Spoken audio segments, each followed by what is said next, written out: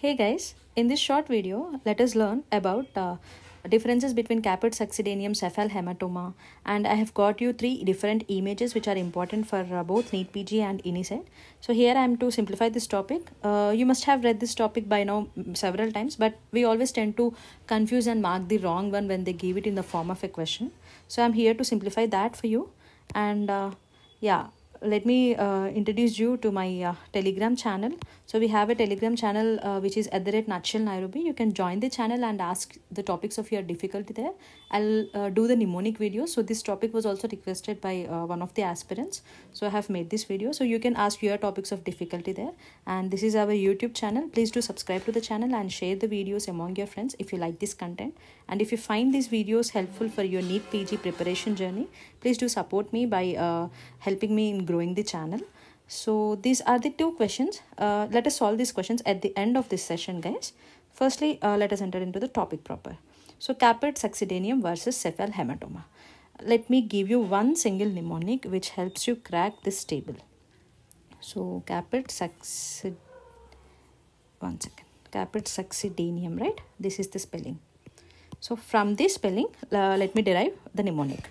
So C and C is for crosses, and SU here is the suture line, right?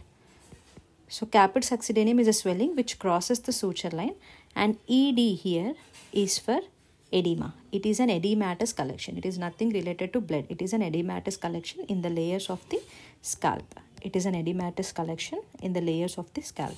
And then let me change the color. So here you have D and A, right? So this D and A succedaneum, you are pronouncing it as day, right? So remember something related to days. That means this edematous swelling gets absorbed within few days. Okay, so let me help you find this mnemonic in this table. So look at this, guys.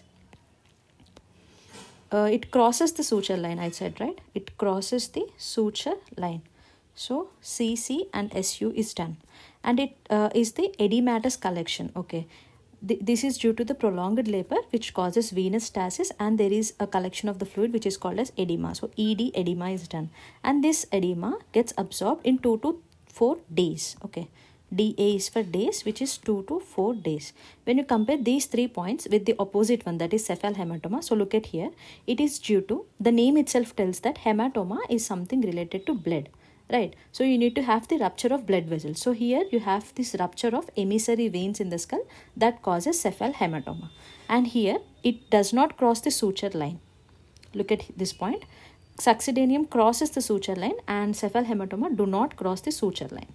And here it is in days. So the opposite one, that is CEPHALHEMATOMA, should be in weeks to months. So I think these 3 points are clear from both sides. Now see this point, guys. So both of the names are starting with C, but CAPUT succedaneum has A after C, and here you have E. So A is the first letter, right? So everything first comes. So everything immediately comes here. So the appearance is immediately after the birth. Whereas for CEPHALHEMATOMA, E is the second, like 5th letter, which comes after A, right? So it takes some time. So several hours after birth, this appears. This is an important question. Okay, it appears immediately after birth, succedaneum, whereas CEPHALHEMATOMA occurs several hours after the birth. Since it is a mild condition, just it is an edematous collection, it gets resolved by itself, so there is no treatment required. Because it is related to blood, if there occurs a lot, if it takes a lot of time to absorb, then what happens is it may result in neonatal jaundice, because the blood stasis there, the heme may break down and there will be increased production of bilirubin. So neonatal jaundice can occur in CEPHALHEMATOMA. So you need to give this supportive treatment in CEPHALHEMATOMA. So I think I have made these points clear for you. Now let me explain you the images. So the first one is CAPUT succedaneum. So look at this, guys. This is the brain parenchyma for you, and this is the skull bone. Okay, this is the skull bone, and above and below this yellow colored skull bone, you have this white colored layer, right? So look at this, the dotted ones, that is called as periosteum, guys. It is present on both the sides. Okay, I think you can appreciate, right?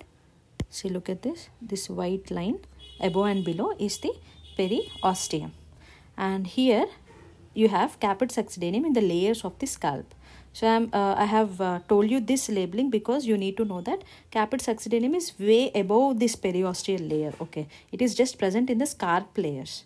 Whereas when you see the cephalhematoma, guys, the cephalhematoma is present just below the periosteal layer. So look at this, guys. This is the this yellow color one is the skull bone as discussed. So this is the periosteum on inside. This is the periosteum outside. So look at this white. I'm tracing it out.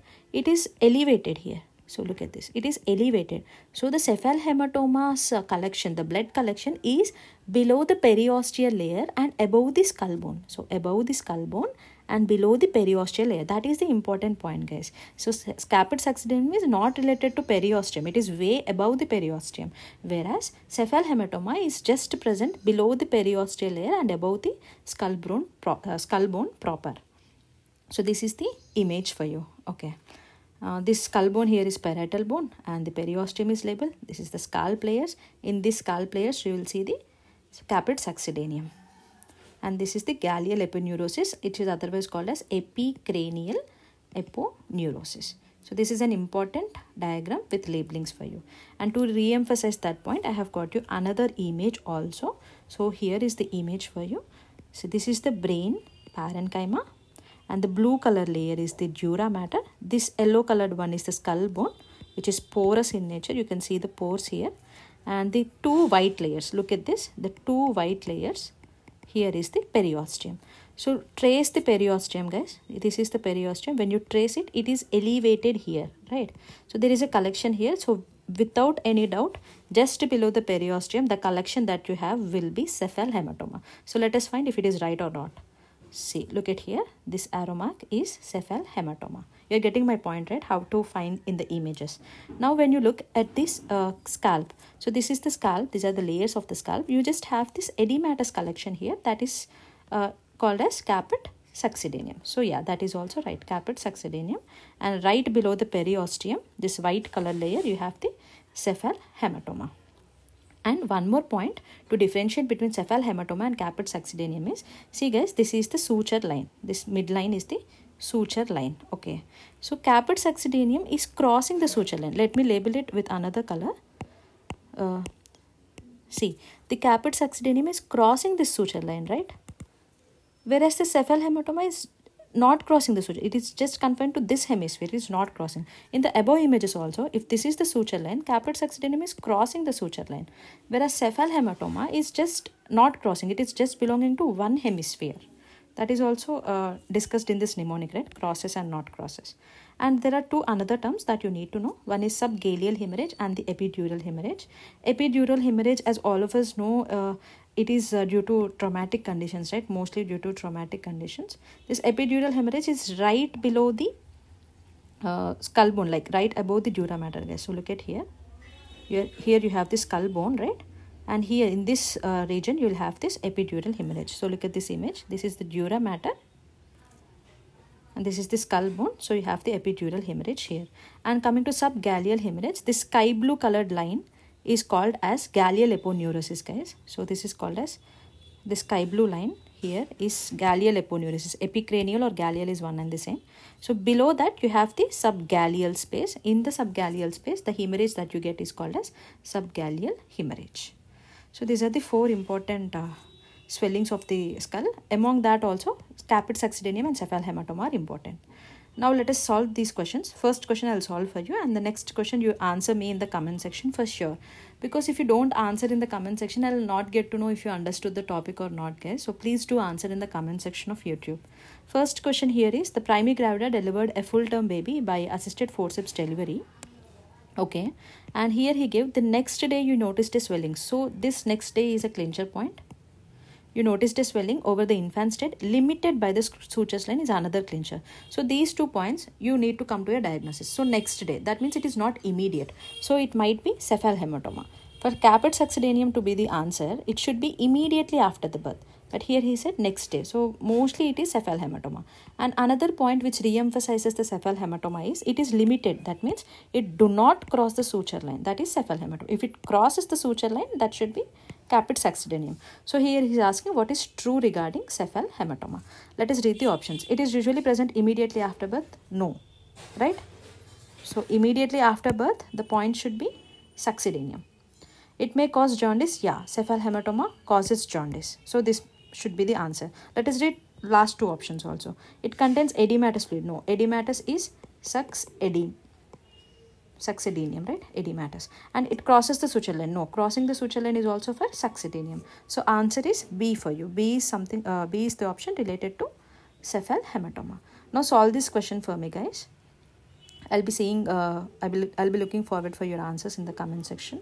You notice reddish scalp swelling in the newborn born by vacuum extraction, which is not a characteristic of this condition. So in this question, you have this limited information regarding if it is cephalhematoma or succedaneum, you don't know. In that cases, look at the option, guys.